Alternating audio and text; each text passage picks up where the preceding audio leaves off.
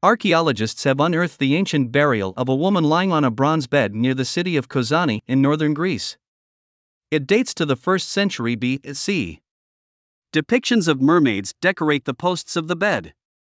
The bed also displays an image of a bird holding a snake in its mouth, a symbol of the ancient Greek god Apollo. The woman's head was covered with gold laurel leaves that likely were part of a wreath. Areti Chondrogianni-Metoki, director of the Ephorate of Antiquities of Kozani, told Live Science in an email. The wooden portions of the bed have decomposed.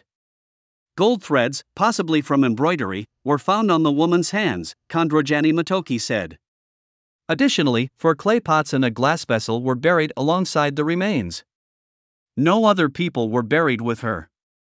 Archaeologists are now analyzing the skeleton to determine the woman's health, age when she died, and possible cause of death.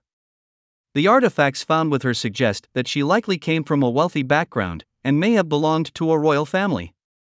We do not know much about the history of this area. During the 1st century BC, Chondrogianni-Metoki told Live Science.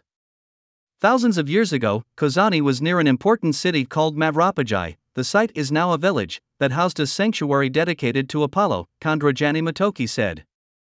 Historical records show that during the 1st century BC, Roman control and influence in Greece was on the rise.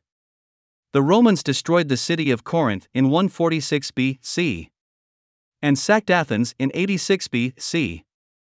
In 48 BC, a crucial battle in northern Greece known as the Battle of Pharsalus saw the army of Julius Caesar defeat a force led by Pompey. The victory resulted in Caesar becoming the de facto ruler of Rome. It's unclear when exactly in the 1st century BC this woman lived or if she would have witnessed or heard of any of those historic events.